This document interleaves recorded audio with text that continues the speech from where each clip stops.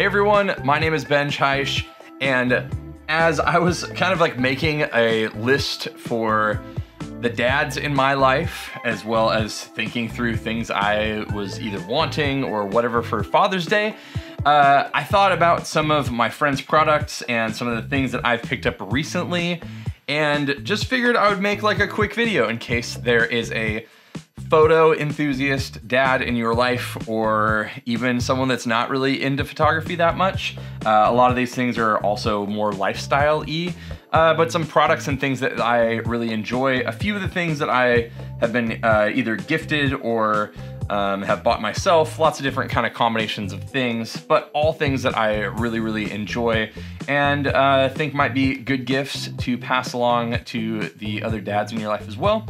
So I'm gonna go through a few of my favorite things sort of here. I'm gonna lay this down so it doesn't keep rattling, and we'll get moving. So if you're interested in any of these products, you can definitely go check them out in the description down below. So the first thing, as the only actual camera that I'm gonna even consider recommending in the bunch, is this Ilford Sprite 35-2. Now, disclaimer, I have not actually gotten the film back from this yet, so it might suck, but this thing is just like super janky plastic, but it's 35 bucks. It's basically a reusable, disposable camera of sorts. It takes, I believe, a AAA battery, has just a simple flash thing, so it charges up after a little bit. Now the flash is ready. You can see it by the little red illumination there, like a, you know, if you guys have ever used like those disposable Kodak cameras back in the day for like a school dance or something, this gives you that same kind of nostalgia, but then, you know, I'll just take a picture because why not? And then you have to do the classic wind to advance the film.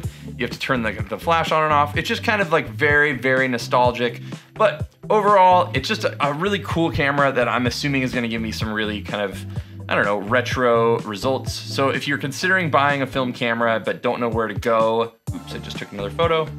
That probably cost me a couple dollars, but if you are looking to get a film camera, you can pick this up brand new for 35 bucks. So, you know, even if you only run a couple rolls through it, it'll still probably be worthwhile. And then it's just a fun thing to bring to parties and friends things and whatnot, and gives you that kind of nice nostalgia. Now, since we have this on here, I might as well add it. This is a wrist strap from Clever Supply Co.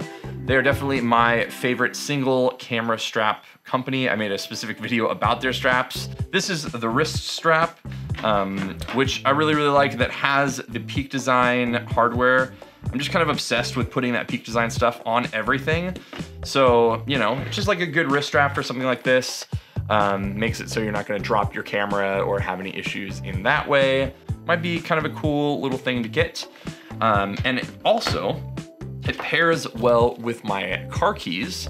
So I've added the little Peak Design thing here and have just been using it for my car keys as well. So kind of nice if you want something a little bit bigger to kind of just use as, you know, something to grab and whatever. Oftentimes if I'm photographing something, I will put this on there and put it in my bag and everything, just so it's easier to know where the keys are and bigger to grab and all that kind of stuff. Basically, they're harder to lose. So it's been nice to kind of have a dual use strap for that kind of thing. So overall, definitely love the strap, and highly recommend all of their stuff in that way.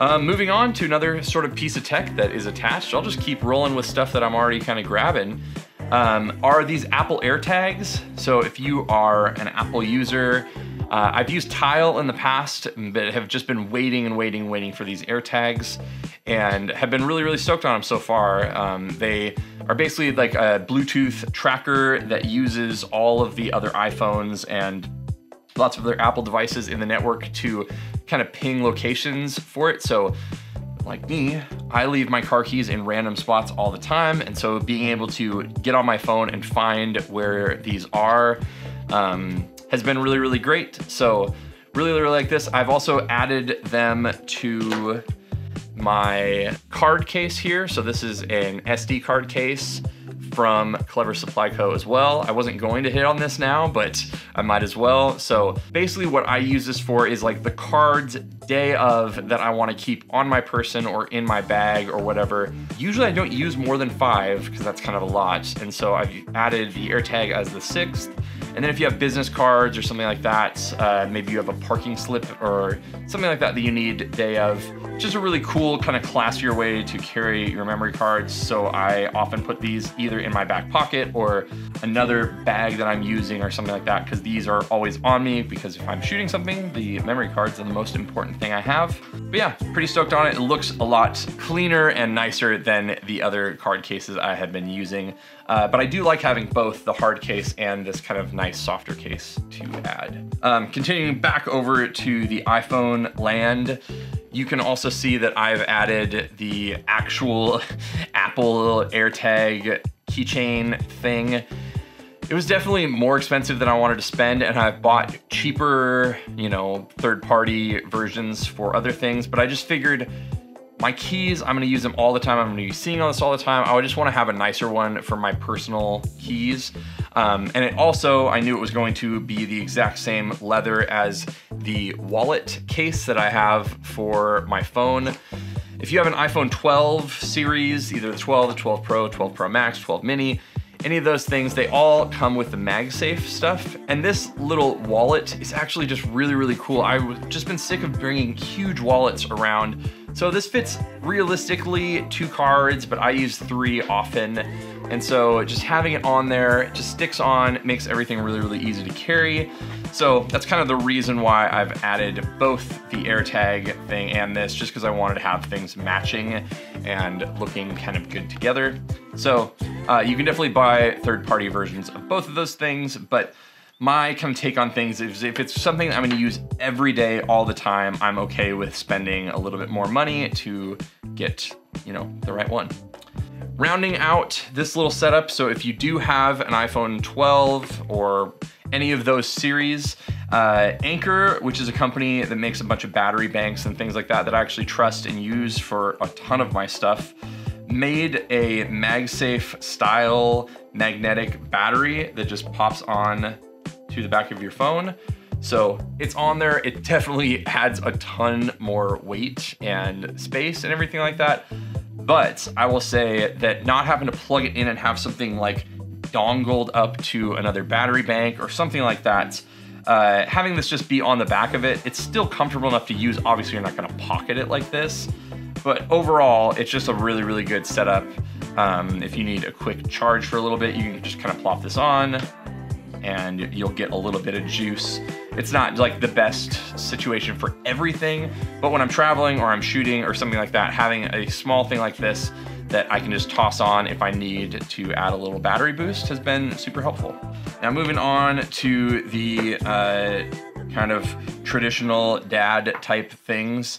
I bought this Stanley flask just a long time ago, and I just remember my grandpa always used to have Stanley like thermoses and all that kind of stuff. And they're relatively inexpensive. I've given these as gifts to other people in the past. You know, they're just gonna last forever. And they are just kind of like a good old fashioned classic kind of dad thing to get someone. So inexpensive, still really cool, and will be classic forever and ever. And on top of that, if you want to go a little bit more hardcore, this flask by Miscellaneous Goods Co.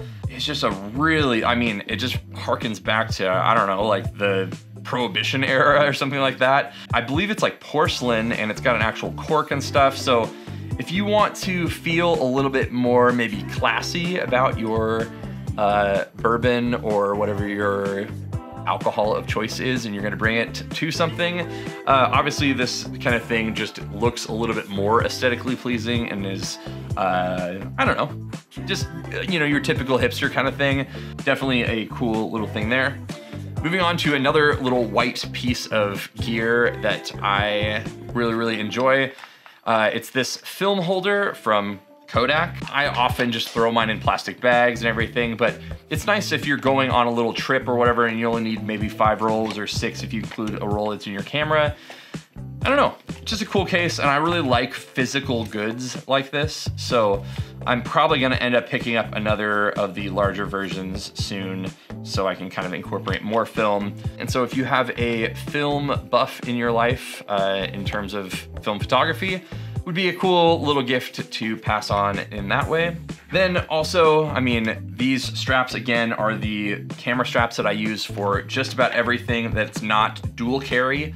Anyway, if you want to support my friend Todd and pick up one of these straps, they are amazing and will last a long time.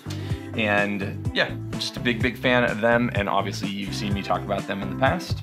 And if you are someone that likes to dual carry or use two cameras at the same time, especially for event work or weddings or anything like that, even for portrait work, I still use these as well. These are the Holdfast Moneymaker straps. You can tell that I have the black versions and the ones that also match the color aesthetics that I happen to love. They are amazing. I would not shoot weddings without them. They just allow me to be really hands-free. And honestly, the reason I thought of this as well is just because I actually got my first Holdfast Moneymaker as a gift. And last, if you want to spend a little bit, this 50mm from TT Artisans, whether you are, shooting some other mirrorless camera or in the Leica system, I believe it's like $369 or something, and it is one of the best lenses that I have ever used for the money. Even without for the money, it's just a really good lens. It just happens to be under $400. And so if you're just looking for a good kind of vintagey feeling, but still really sharp 50mm lens on any sort of mirrorless system, or especially the Leica system, this is a great purchase and definitely would recommend this quite a bit.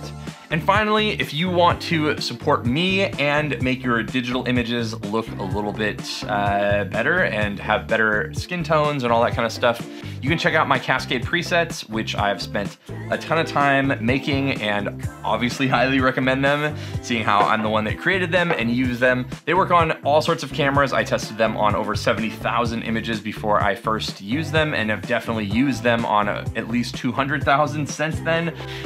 So if you're, again, interested in some really quality Lightroom presets that I 100% stand behind, you can check those out, my Cascade presets, in the description down below. So thanks so much for watching. If you don't want to get your dad a grill or something like that, I got a pellet grill for Father's Day, and I'm pretty stoked to smoke some briskets later.